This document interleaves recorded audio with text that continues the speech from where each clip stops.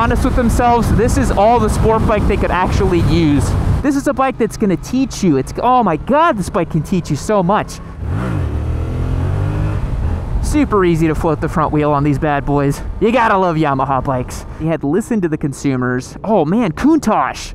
Dang. You don't see those every day. Well, ladies and gentlemen, it is one of the most hotly anticipated motorcycles of 2021, and we have it here right in front of us. Today is a first ride and impression on the Yamaha YZF R7. Yes, we finally have one in the shop. You guys know the deal. This is a giveaway motorcycle. This is our new beginner bike giveaway. It is replacing our Triumph Trident we did, and I am very, very, very excited to feature this motorcycle on the channel, to talk about it, to make videos about it, because I think there's so much to talk about. This bike is polarizing. This bike is loved. It's hated.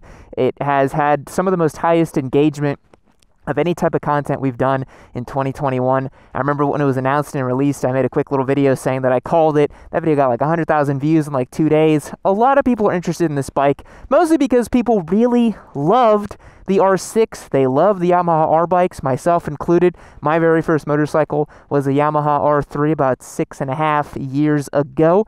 And yeah, people love these things, man. They just want to see Yamaha do good things with them. But as I mentioned, giveaway motorcycle, hit the links down below to yamanoob.co. Become a member over on our website. You can register for free, get access to a bunch of cool stuff and features we have on there. Live streams, behind the scenes content, member meetup, or Discord server, and you'll get entered to win this bike and all of our other bikes too. So with that out of the way, let's talk about this bike for a little bit before we go out on the road. If you guys want to go ahead and skip to me riding this bike and talking about it, there's a lot to say about it. Go ahead and use the chapters feature down below and you can scrub through and see the parts you want to see. Right now I'm going to cover specifications on this bike. So this thing is the same frame and engine as a Yamaha MT-07. Features a 689cc parallel twin with the 270-degree crank, making about 75 horsepower and 50 foot-pounds of torque, which I think is a perfect number for a beginner bike, perfect number for a rider who wants to utilize every last horsepower. Great power figures on this thing.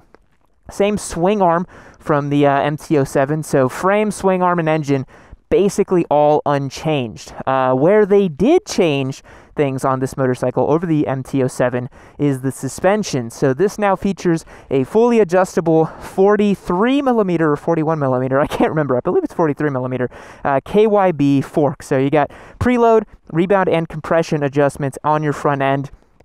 And Yamaha also revised the rake a little bit. So this motorcycle is a little steeper than an MT-07, just a little bit, I think 1 or 2 degrees, but that makes a big difference. This features the new 2021 MT-07 brake setup, so the discs are a little bit bigger. Radially mounted too, as you can see there, which is nice.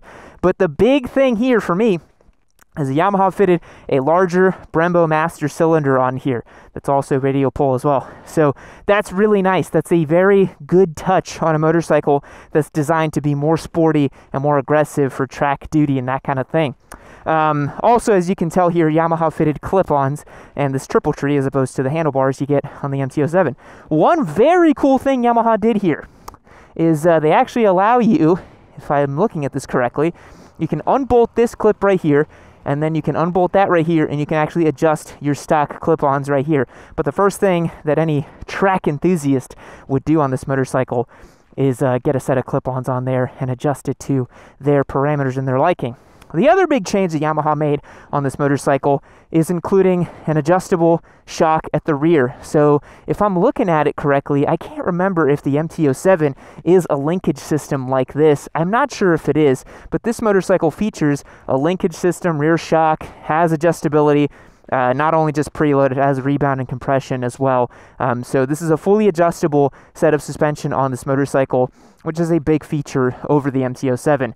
Price for this bad boy is $89.99, which is really awesome. Massively undercutting something like the RS660, massively undercutting its predecessor, the R6, which I'm going to talk about today, and I'm going to have some controversial opinions about as well.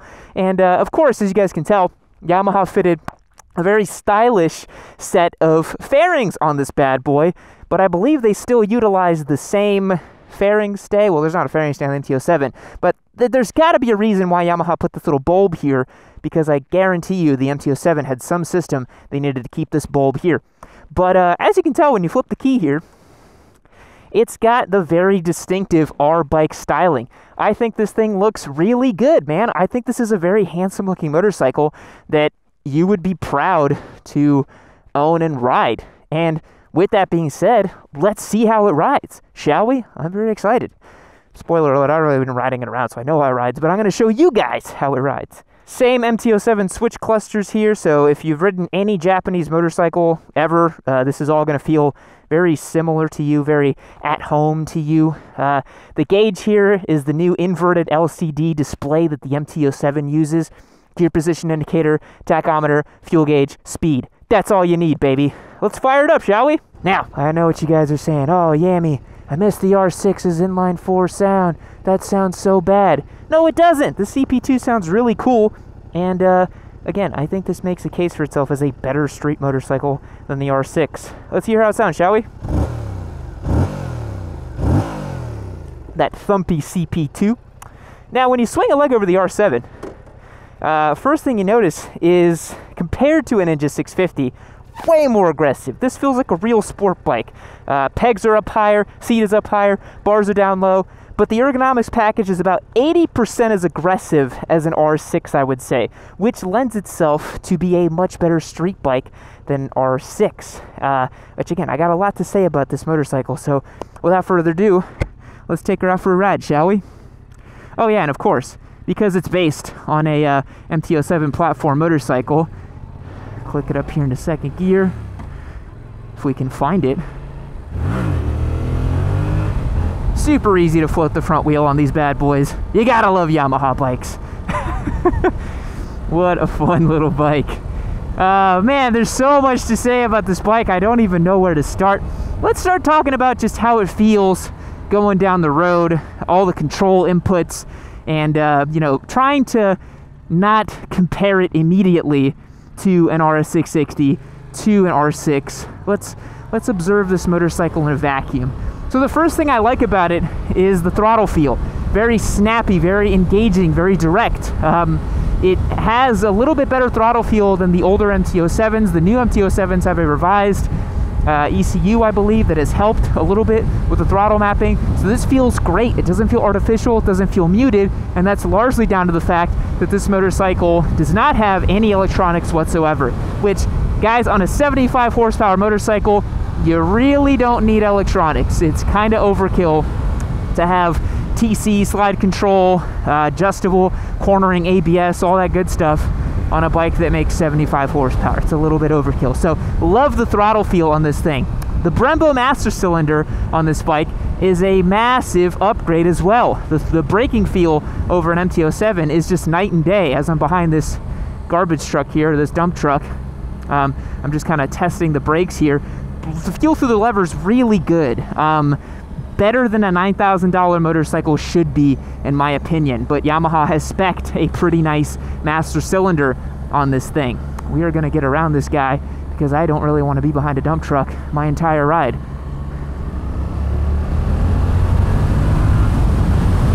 The other thing I like about this bike is the gearing.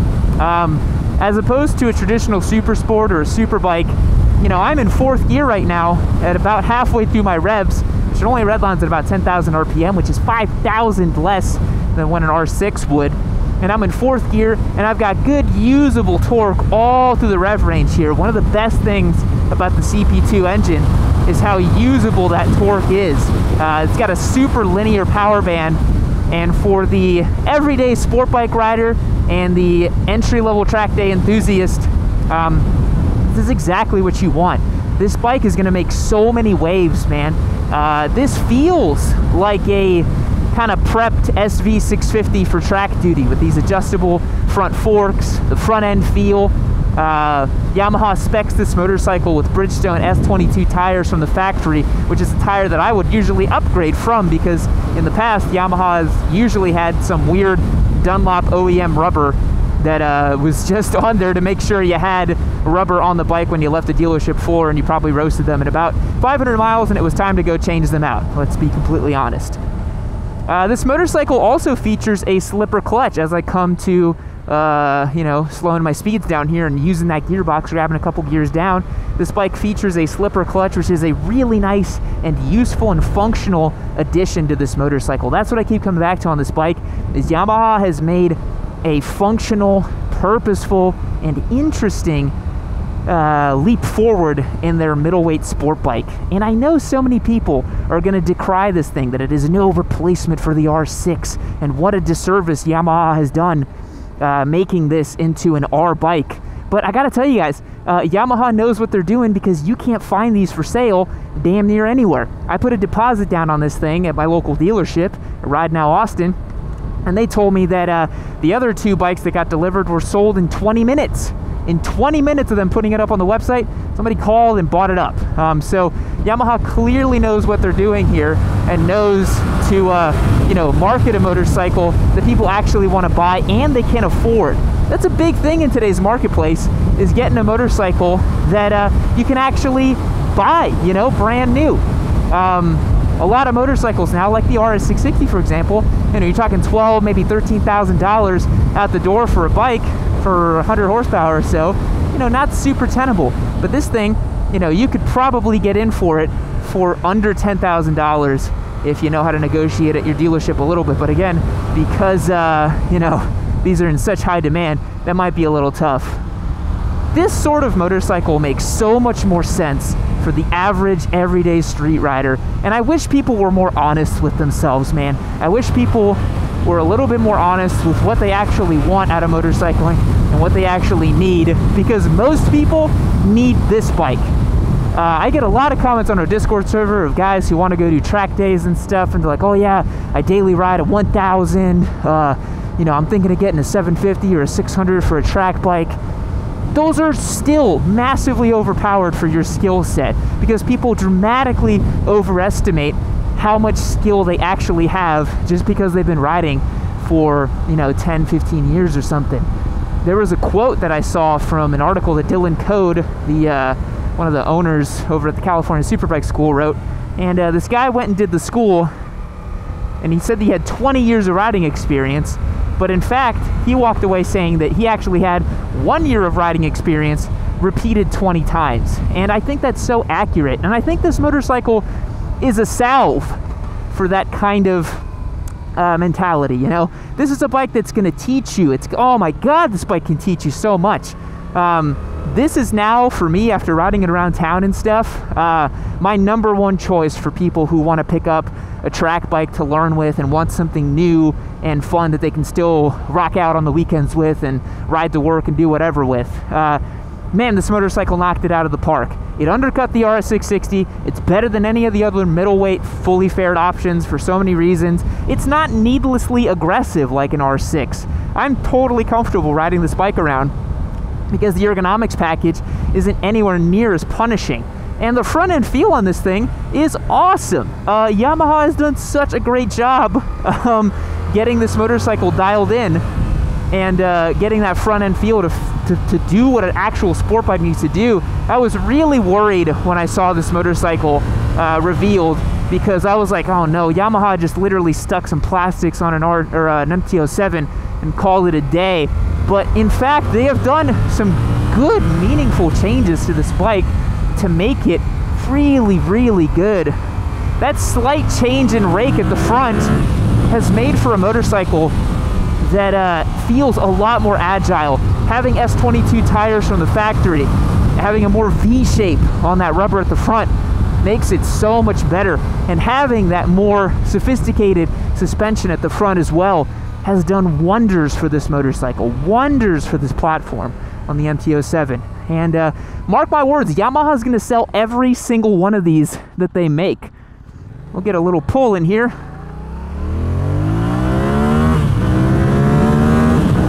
Got a shift light, that's cool. If people were honest with themselves, this is all the sport bike they could actually use. Anyone who thinks they are able to use an R6 on the street to even 20% of what it's capable of is just lying to themselves, man. You're completely lying to yourselves.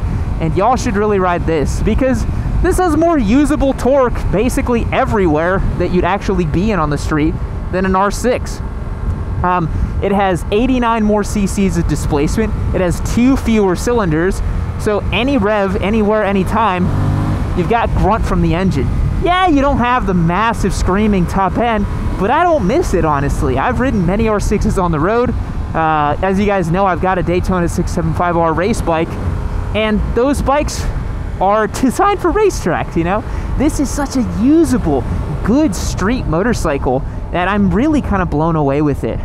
Really kind of blown away with how capable and agile this thing is, and how fun it is to ride too. This thing's a riot, because you get to use all of it.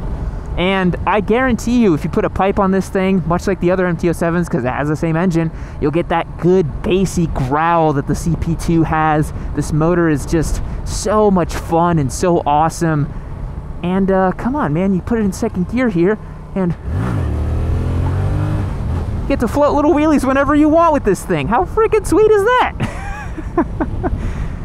I bet it'll clutch up in third just like the MT-07 would, but I'm behind some traffic here and I don't really feel like trying wheelies. As you guys know, I'm not the best at wheelies. But let's talk about the competitors a little bit. As you guys know, we did an RS660 as a giveaway bike earlier this year. Had about 4 months in the saddle with it. Probably put in about 600 or 700 miles on that motorcycle. Took it to the track. Did a lot of street riding with it, a lot of comparison riding with it. And I think this motorcycle does a damn good job competing with it.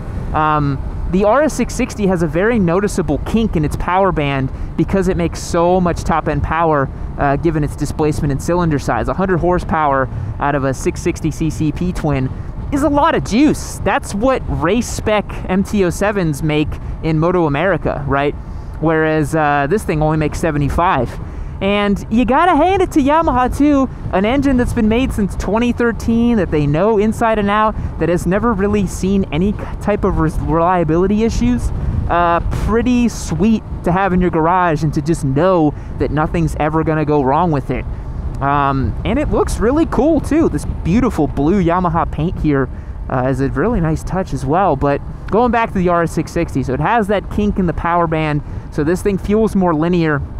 The ergonomics package is a little more aggressive here on the R7, and I don't think that those 25 extra horsepower would make a massive difference for an entry to intermediate and maybe even an expert level track day rider who's not a club racer in terms of their lap times. And this thing feels every bit as good on the side of the tire as an RS660. It feels really, really nice. I'm definitely going to take it out to the track and show you guys, you know, how it does and what it feels like and what you can expect out of it, because that's where I think this thing's really going to shine.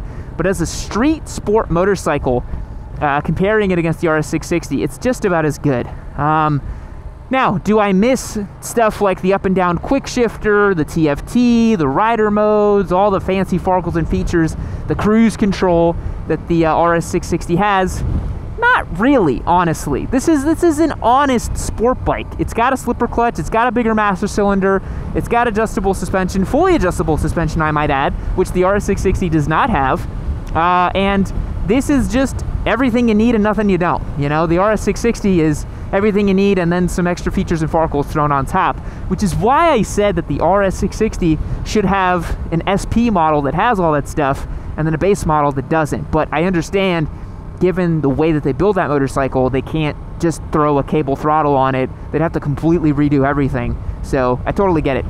So that's kind of my RS660 versus R7 take.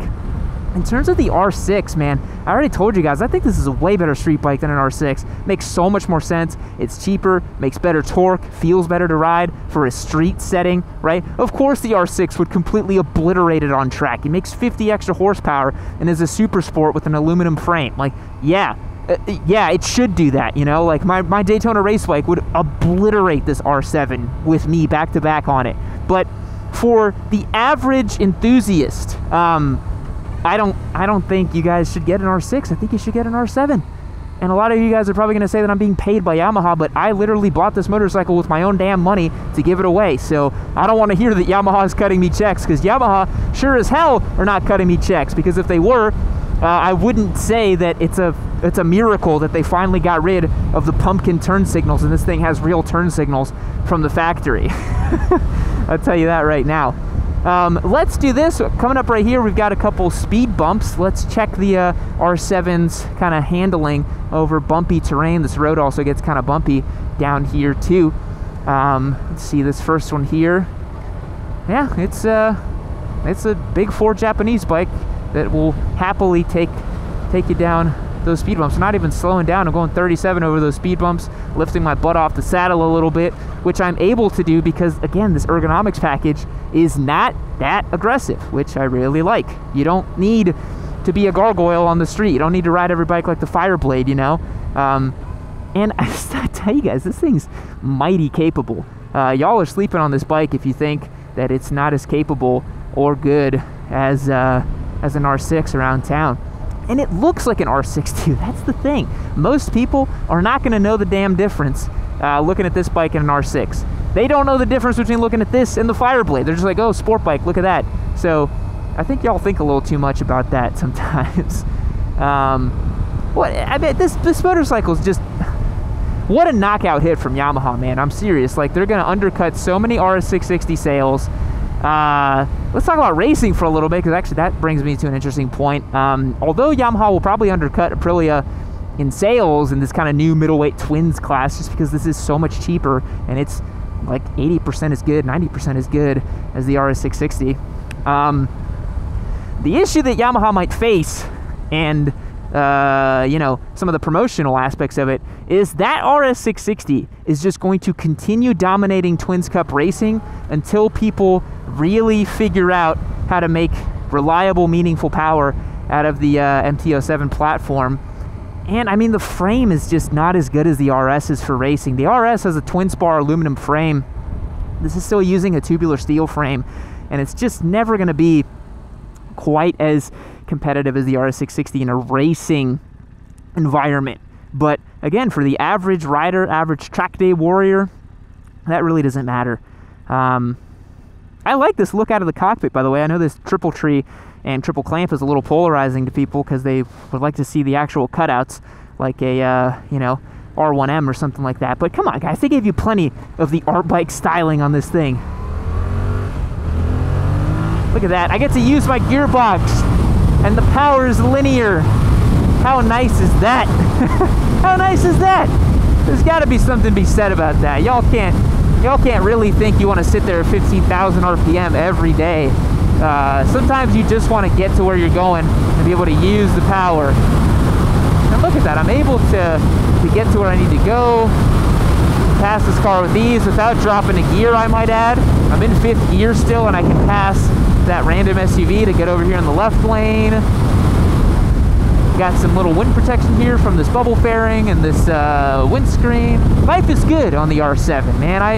I think this bike makes so much sense, and I really, really like it. And yeah, y'all might think that I'm just a Yamaha simp, because the channel name is Yami Noob, and I started on an R3, and we did an R1 giveaway bike, and I still dream and think about it all the time, and I've got my WR250. I like Yamaha bikes, all right? They're good, but I'm not the only person that likes Yamaha bikes. They're good for a reason. People like them for a reason. They are very high qual for what they are, and they feel really good to ride. Yamaha really, takes care of making their motorcycles feel good to ride, man. This is such a cool thing to see in the marketplace, where they almost didn't listen to the consumers, because if they had listened to the consumers, oh man, Countach, dang, you don't see those every day. A white Lamborghini Countach, I think that's from like the 80s. That's super cool. So if Yamaha had listened to their consumers, and especially if they freaking read my comment section, they would have been like, oh, we need to make 130 horsepower R6, or oh, we need to make an R9.